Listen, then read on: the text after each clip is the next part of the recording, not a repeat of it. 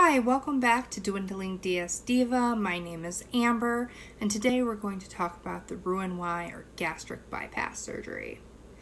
In my previous video, I mentioned that I had seen my endocrinologist, and she suggested that I would be a good candidate for this particular surgery.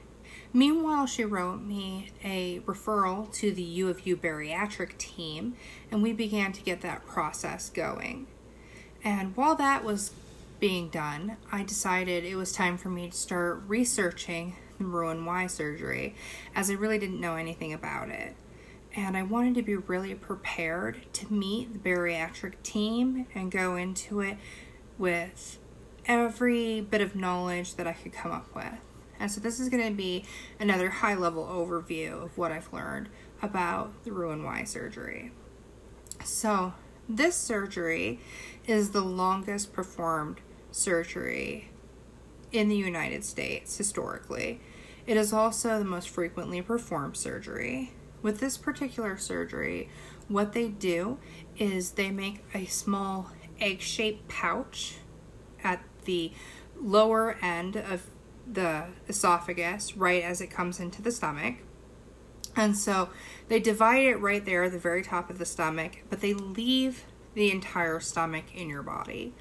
So that remaining portion of your stomach never has any food go into it, but it does still create gastric juices and enzymes. Now, what they do is they sew that tiny egg-shaped pouch at the top of your stomach. So since they don't have the same shape as with the VSG, where they make that tube shape, they are also altering your stomach, so it doesn't have the same functions as it did before. Your stomach no longer has a pylorus valve, which is what is at the very end of your stomach that releases food into your intestines. So it just goes straight from your stomach into the new portion of intestines that they make. So your stomach is very small. It can only hold about 2 ounces of food. Now, the other portion of the surgery, what they do is they disconnect your intestines at the jejunum, and they take that portion of intestine and they put it up and connect it to that small gastric pouch that they made. They then take the other end and connect that to your small intestine. Now this bypasses a large portion of your duodenum. So it works not only by using restriction like you see with the vertical gastric sleeve, also uses malabsorptive properties as well. So your body is not absorbing all the calories and fats and things from the food that you eat. So it's actually helping your body to lose weight in 2 different ways. With this surgery, you also have a reduction in the ghrelin hormone, just like you do with VSG. Again, this is going to be an initial reduction, so you're going to see that hunger come back as well. With this surgery, with the gastric bypass, you can expect to lose about 60 to 80% of your excess weight. Historical data shows that patients 20 years post-op keep off about 50% of their excess weight. Surgery, if you have GERDs or acid reflux, most patients see relief or complete resolution of their acid reflux problems. You have a potential for more weight loss in comparison to the VSG, and with this surgery, it's also reversible. So with the VSG surgery, they remove that excess portion of your stomach, so it cannot be put back. With this surgery, you can reverse it, although I'm not sure why after having this surgery you would actually want to reverse the surgery, but to each their own.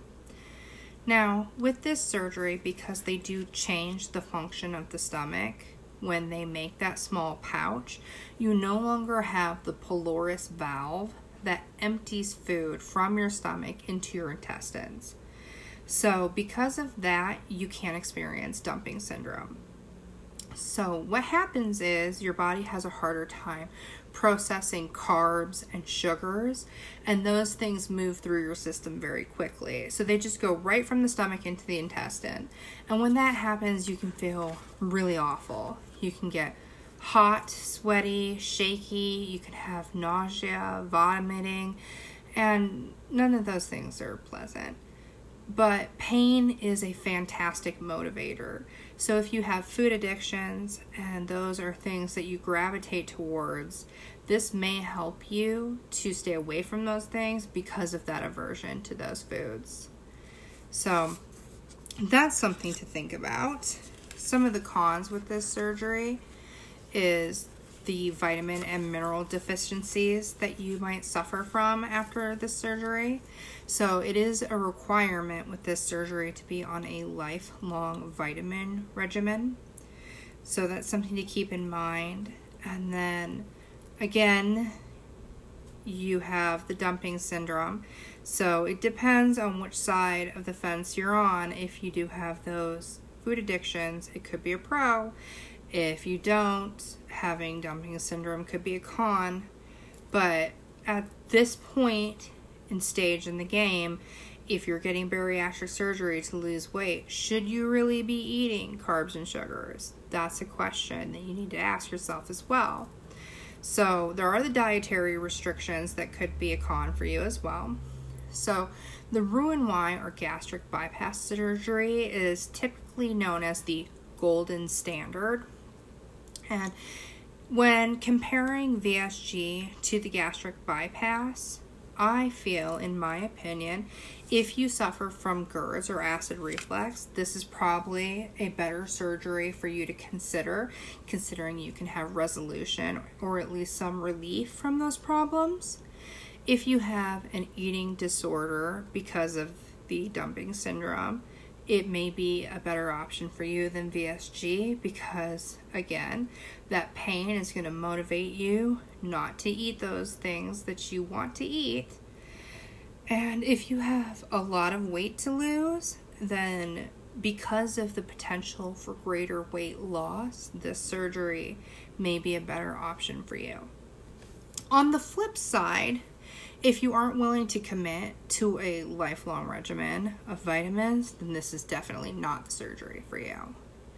If you have a lower BMI, then this surgery may be too aggressive.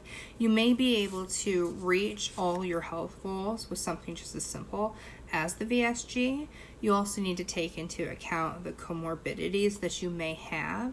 If you may benefit more from a surgery like VSG or benefit more from a surgery like the gastric bypass. So the different health conditions that you suffer from also really play into what may or may not be better for you. So these are all things that you should definitely talk to your surgeon about. So after all my research, I was really ready to go talk to the bariatric surgeon at the U of U. I was really excited. I had done all of my homework and I had compiled a huge list of questions to ask so that I could really make the best decision. I am one of those kinds of people who I like to know as much as I can about anything before I do it. And I told them that I practically wanted to be able to perform this surgery myself before I was going to let someone else do it. I mean, obviously, I'm not able to perform the surgery, but I have a very good knowledge about it. So I had compared the two different surgeries, and there was one that I was leaning towards more than the other, but they both had pros and cons, and they were both split down the middle pretty evenly.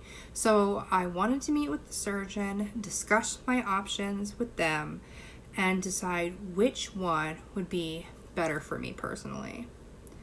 However, I never got the chance. And we'll talk about that in my next video. Bye for now.